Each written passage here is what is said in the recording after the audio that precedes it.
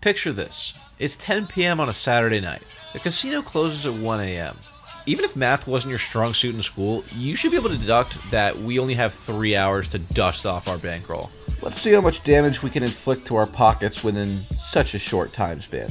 We get seated at 1-2 for a few minutes, but quickly get moved over to the must-move 2-5 game. The awkward thing is I'm coming from 1-2, so I only have around 250 in front of me, which equates to 25 big blinds. My stack depth going into this hand is shorter than Kevin Hart, but let's see how it plays out. We're in the cutoff, and we look down at 2 suited cards, which means I'm putting money in the middle.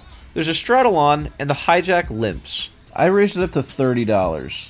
Apparently no one saw me look at my cards because they thought I did this blind, and 4 people call. We're going 5 ways to a flop, which comes rather favorable for our holding. 8-5 deuce with 2 spades. Action checks to me, and I think you know where this is going. How many people are in here? 5? 5. 30. All in. You look at your hand? Nah, I didn't look. That was blind for sure. You can call me though and realize that I have no equity. It's a double up for you, sir. Just put the money in the middle. Funny enough, everyone folds, and now we have a great YouTube title.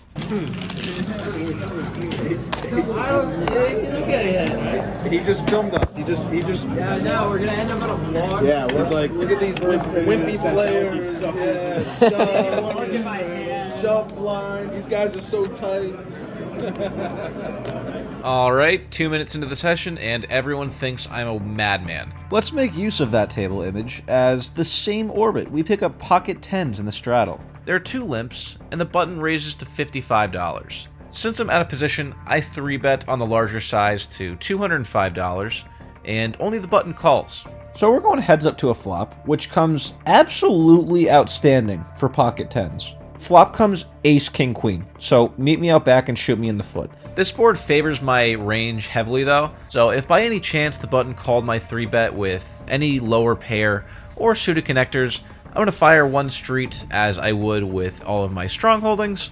I throw 6 green chips into the middle, and I don't think I'm ever getting them back because the button calls. Turn is an irrelevant 6. Now I only have around 600 behind. I don't want to put any more money into this pot. Yes, this flop favors me as the 3-better, but our image is not great, so I just decide to slow down and check.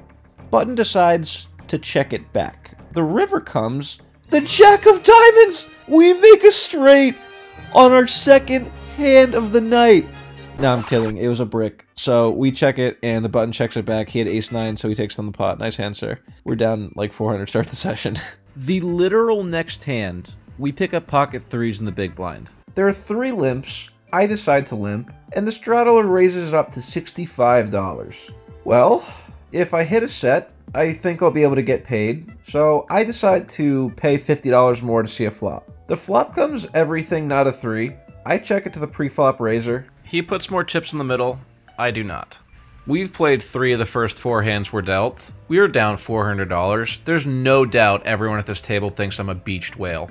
You can't make this up. 2 hands later, we're on the button, and we look down at another pocket pair. At this point, everyone grabbed the harpoon and aimed it directly at my seat because they're trying to extract this whale for as much value as possible. Anyways, hijack makes it $40. I'm in there. I make the call. The big blind decides to 3-bet to $115. Yikes. Folds back to the hijack, who decides to make the call. Now we're in a similar situation as last hand. It's $65 more to see a flop. I think for sure I could double up, maybe even triple up if I hit a set here. Unfortunately though, we only have around 500 behind. I don't know. We have a pair. It's straightforward post-flop. Folding is boring. This whale continues to flop around in the sand. Take my money, boys. We're going to a flop with over $450 in the middle, and look at the window card. I'm happier than a Disney princess dancing through the prairie right now. It seems the plan of tripling up might actually come to fruition, because the big blind continues for $155, and then the hijack jams all in for $700+. I should become an actor because I put on my best Hollywood impression. Oh, dude, I have no idea what I'm going to do here. This is such a tough spot. Oh my gosh, let me weigh out my options for like 50. I'm all in. The big blind looks perplexed and clearly has no idea what to do. It seems the big blind might actually have ace queen, kings, or aces here because he goes into the tank as well for about a minute. Could we possibly go 3 ways all in for the potential to triple up? The big blind contemplates his options and begrudgingly ends up folding. Let's go heads up to a runout. The turn looks clean. Okay, and the river? Shit. That can't be good. Yeah, no, it's certainly not good, because the hijack shows ace-10 of clubs for the river nut flush. 5 cards of the same suit certainly beats what I'm holding, so I violently throw my cards to the dealer and aggressively push my chips toward the middle. If I'm gonna lose, I'm gonna do it like a baby. Don't take losing maturely, that's not professional. And just like that, we're felted within 10 minutes. We lost a cool K. Well, I played for legitimately under 10 minutes, and I just lost 1,000, so that's a fun day. I don't have enough for a rebuy on me. Now I'm going to head home, grab some more money, and come back. And hopefully I'm still at the table. I think I have 30 minutes, so... What a start, dude. What a start. That's great. And by great, I mean I am 1 flip away from killing myself. We drive all the way home, pick up a few $1,000s, make sure we have enough for a few rebuys, just in case. Things are already south, but just in case they go more south, we have backup and reinforcements this time. What a dream table. I can't believe that. I mean, I think I played alright, and talk about a great image, I want to go back there immediately. They all think I'm Rampunz Jr. Hello? Yes, this is Corey from Rebuy Station here at 107.5. How can I help you today? Ah, yes, you need to stop punting your poker chips to nits of the table? Yes, absolutely, we can help you with that. Psych, no we can't. Here's a fucking rebuy. Let's try again. Alright, since that went so well, we dig into our pockets for another $1,000. We're on to bullet number 2. Let's try not to torch this one. We're back in action, and we pick up 7-6 suited in the cutoff. The straddle's on, and there's a limper to me. I reached up to $35, and only the button and the limper call. Flop comes queen, 10-4, 2 hearts, and a diamond. We flop absolutely nothing but a dream, but in life, all you need is a strong will, right? Limper checks to me, and I throw out a continuation bet of $50. Only the button calls, so we eliminate 1 player from the field, just gotta get 1 more to fold. The turn comes a great card, in the Queen of Diamonds.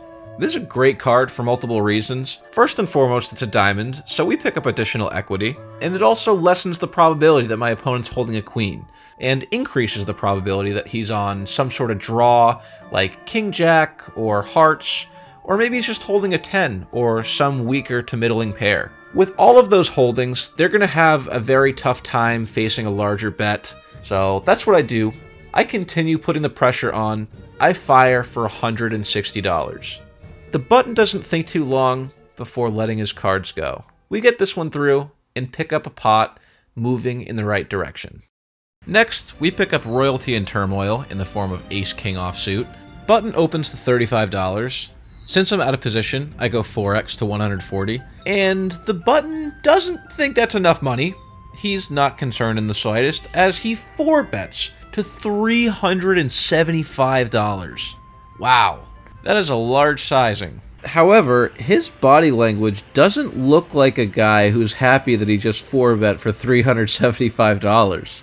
The more I think about this, the less his sizing makes sense. I had $1,100 to start the hand, and the button covers me, so I have $960 behind facing this bet. With our stack depths, if I just call, the pot will be north of $750, which means, regardless of the flop, it's probably getting all in anyways. So pre-flop, my only realistic options are to jam or fold. Now what hands is he actually 4-betting here? If he has 10s, jacks, or queens, wouldn't he just call? Because he's in position, and with a 4-bet to this sizing, he only leaves me 2 options. And unless he's comfortable jamming $1,000 in a case where he's flipping at best and could be easily dominated, I just don't think he's 4-betting those hands. So that leaves aces or kings, which we have blockers to both. But if he happens to have aces or kings, great for him. I don't think I'm ever folding this. I'm down $900. I have a pretty hand. I have to jam or fold. with everything that's been said, I think you know which direction I'm leaning in. All in. Where's on? How much is it?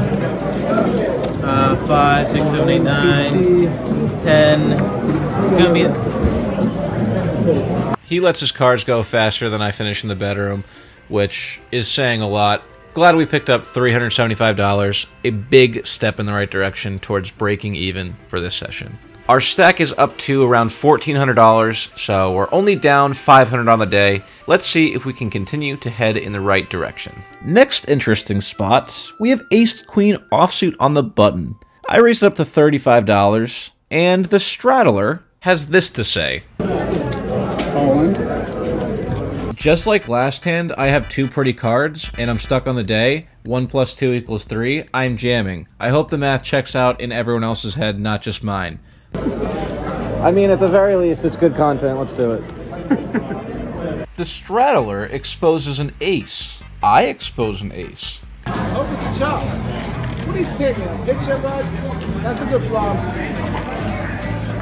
Put a queen. When he says this, in my head I'm thinking, oh, maybe we actually are just chopping. 1,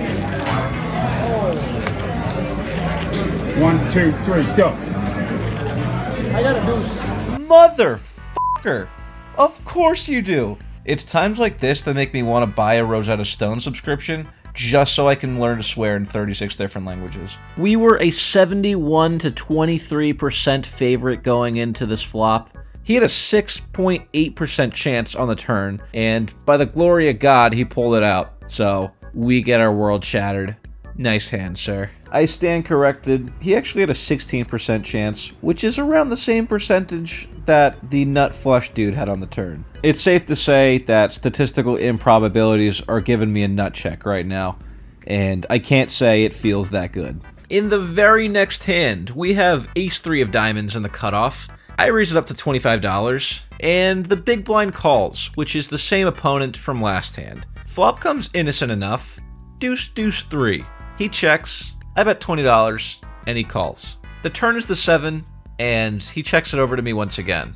I don't think we're getting value from worse, so I just check it back. The river is another 7. Now the big blind leads out for $25. Okay, I can't fold.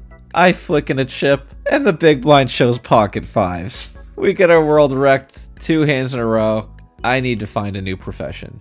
In this last hand of the night, we have Queen 10 of diamonds in the cutoff. I make it $25, 4 call, and the flop comes 7-3 deuce. I can't get rid of my cards fast enough. 3 people ended up getting it all in. I don't even know the action. I don't care. All I know is that we minimized our loss to $25. We only lost $25 with Queen High. That's some GOAT level fold right there. You should subscribe and leave a like for that one. Best play of the night. The casino closed down shortly after this. Time to rack up and cash out. We were in the game for $1,900, out for less than that, for an overall loss of X amount of dollars, which will be right here. I think it was like around 800, 900, 8 something.